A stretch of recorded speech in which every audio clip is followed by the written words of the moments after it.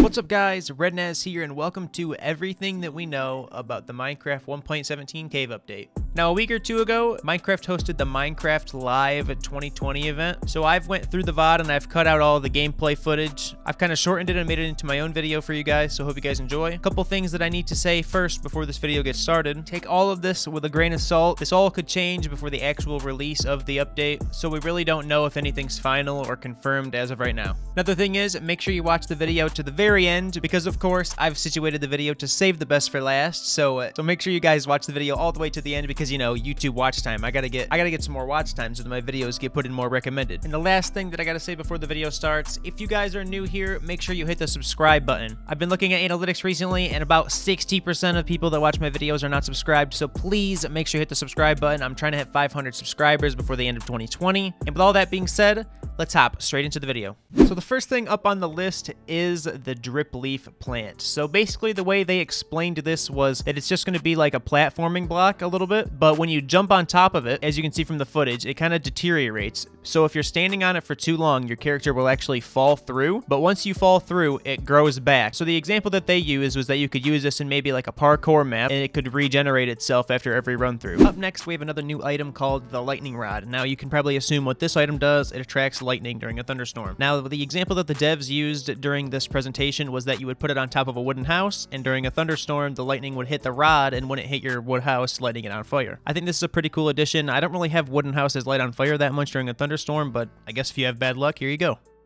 Up next, we have another cool little item called the telescope. This one is a little bit more self-explanatory. It works just like a telescope would in real life. You can look through the telescope and you can see things a little bit more zoomed in. Now, as cool of an item as this is, I don't really see a use for it if you already use Optifine, because there's a tool inside Optifine that lets you zoom in already, but it's still pretty cool.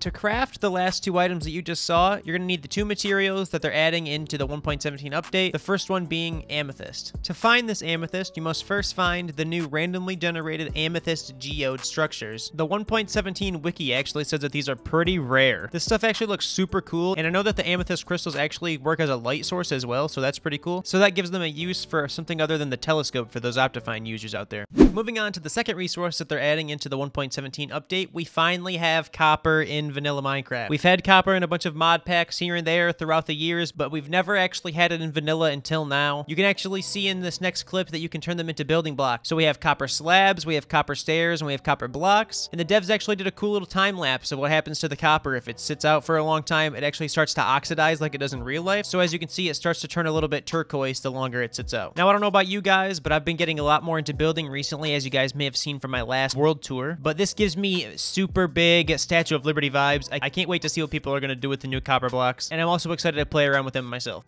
Up next, we have a super cool new item called the bundle. Now, when I was first watching this presentation, I really didn't understand the significance of the bundle. They first showed just putting logs in, and it would just fit 64 blocks, just like a normal stack. But as they show here in a second, you can actually put different kinds of items into the same stack. So this is going to be super, super huge for organization purposes. Never again will you need that entire chest full of all those different varieties of flowers. You could just throw them all into a couple bundles, and they'll all just fit safe and sound into a couple slots. I just want to take a minute to say thank you, Microsoft, for not running Minecraft into the ground once you acquired it. I'm so happy to see what Microsoft is doing with the game and all the additions that they're making, and I'm super excited to see where they're going to take the game throughout the next couple years.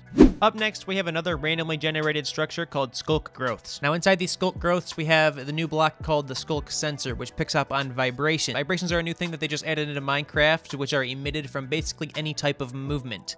Things like players walking around, blocks being placed or broken, bows, snowballs, things like that. If you guys want the extensive details, I will throw a link down in the description for the Minecraft wiki for the update. That will go through everything in pretty good detail if you guys want to know all the extra stuff. One super cool thing about the skulk sensor block is that when it receives a vibration from anything, it actually emits a redstone signal. So as you just saw in the footage, you can kind of make a little bit of an infinite loop of redstone with this skulk sensor and a piston. Now let's go back to vibrations for a second. One cool thing about these vibrations is that wool blocks actually block them completely. Using this feature, you can sort of pick and choose which way the vibrations come out, and doing so can result in some pretty cool builds. So as we transition into this next clip, you can see that the developers made their own little bit of a wireless redstone signal, which is super cool. If you guys are into redstone at all, you can see that this is going to be a super huge update to redstone, and I'm sure all you redstone guys out there are going to love this addition.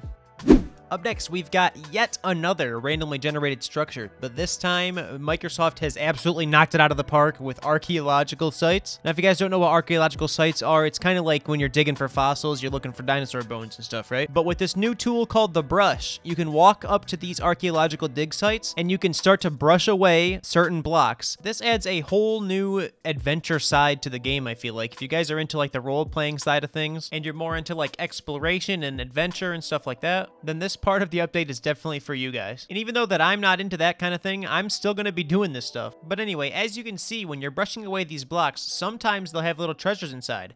But as you just saw, if you don't finish brushing away the full block, then the treasure inside will break. Now, I'm not sure if that was just for demonstration purposes, but that was a full diamond block that he just got out of a piece of gravel. If that's actually for everyone and not just for the demonstration, like anybody could get a diamond block from that piece of gravel, that is super, super huge. That would make it so much easier to be able to find resources on the surface. It actually might eliminate the need to go below the surface for resources at all. Depending on how good it is, you may never have to go into a cave again. And you might not want to after what I am about to show you. This, ladies and gents, is the Warden. And let me just get this out of the way right now.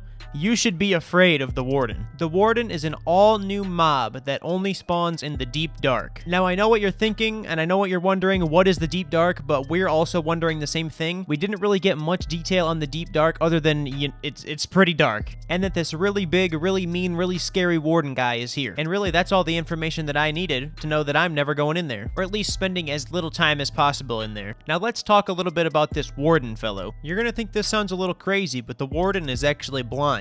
The Warden picks up on vibrations just like the skulk sensor block does. So as long as you're relatively silent like this player was towards the beginning, you can probably stay undetected for the most part. One cool mechanic that I saw this player use was that you can actually throw snowballs to divert his attention, which I assume you could do the same with shooting an arrow since they both let off the same vibrations. But as you can see, the Warden just doesn't die. He's getting hit by this netherite sword at least 4 or 5 times, I feel like, in a full charged up hit, and he's just not dying. Oh yeah, and he 2-hits you in full netherite armor.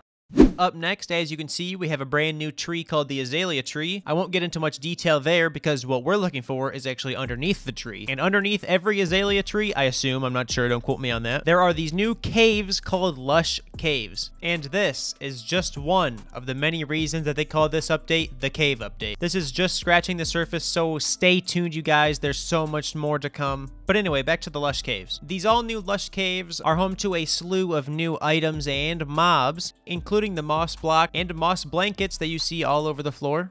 The all-new spore blossoms, which are the pink flowers that you see on the roof and on the floor. And the all-new very cool glow berry vines, which actually produce glow berries, which are edible and you can eat them. But they also double as a light source. As you can see from this clip, we also have a brand new mob in the lush caves called the axolotl. Now, contrary to popular belief, the axolotl is not a fish. I also thought it was a fish, so I don't blame you if you think it's a fish. It's actually a salamander. My bad, I know, but look at it. It's swimming around. It looks like a fish. You can catch it in buckets, just like all the other fish in Minecraft. And probably the coolest mechanic that comes with the new axolotl is that they actually attack drowned guardians, elder guardians, and other fish. So when you're going into these ocean monuments, you no longer have to go alone. You can bring a gang of axolotls with you to help out. And when the axolotl takes enough damage, it'll actually start to play dead, and it gets regeneration for a few seconds.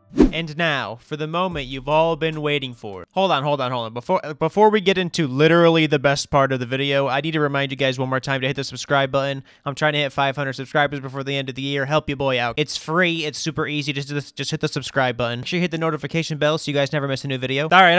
Onto the video. And now, the moment you've all been waiting for. Microsoft has completely remastered all of the cave generation in Minecraft. So we are getting these insane new cave generations. Now, that doesn't mean that the old style of Minecraft cave is going to be gone. It just means that you're going to get more variety. Some are going to be big, some are going to be small, some are going to be super tall, some are going to be filled with water, all that kind of stuff. And I believe that was really the developers' goals, was really to just add more variety to the caves that you're going to see. But I mean, like, come on, guys, look at these caves. You can literally fly your elytra through an entire cave. As a Minecraft player that's came all the way from 2011, I never thought I would see the day where the caves in Minecraft look like this in vanilla. and I can't even begin to tell you guys how excited I am for this update. This update is revolutionizing the game of Minecraft as we know it. Some of these caves even spawn with this gigantic ocean. One of the developers actually found a cool little waterfall while they were playtesting the new update, and as you can see, the guy's just riding the boat all the way down to the bottom into this enormous cavern, basically. If you guys want more detail on the caves, make sure to check out the wiki in the description. And last, but certainly not least, we have the all-new dripstone cave biome. This biome is all new to the Minecraft 1.17 cave update, and it features probably one of the coolest parts of the new update. We finally have stalactites and stalagmites in Minecraft, and I think this looks pretty cool as a generation concept, but I think where this would really excel is in a building environment, and I'm super excited to see what the building community is going to do with this. I'm really excited to see all the super cool cave builds on Reddit. Fun fact, they actually do damage to mobs too. But finally, with all that said and done, that brings us to the end of the video. Let me know what you guys think of the new update and all the new features that they're adding in the comments below. Also, let me know if I missed anything in the comments down below. I'm sure I missed some stuff, so if you guys want to let me know or have a discussion about it, do that down in the comments below. And if you made it this far into the video, comment down below your #1 favorite thing about the upcoming update. One last time before I go, if you guys are new here, please hit the subscribe button. I'm really trying to hit 500 subscribers before the start of 2021. If you guys could do that for me, I would really appreciate it. Make sure you tick the notification bell so you guys never miss a new video. My name is Red Naz, and as always, I'll see you in the next one. See you later.